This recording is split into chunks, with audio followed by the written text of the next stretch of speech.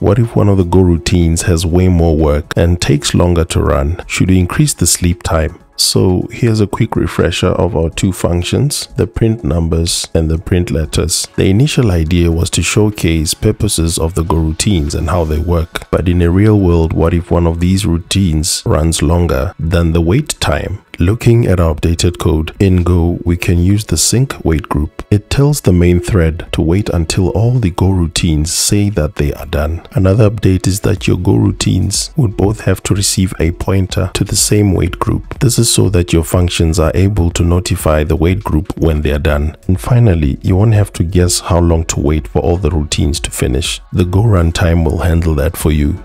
And this way is more reliable than using the time.Sleep to keep your program alive. Goroutines are powerful, but managing them right is key.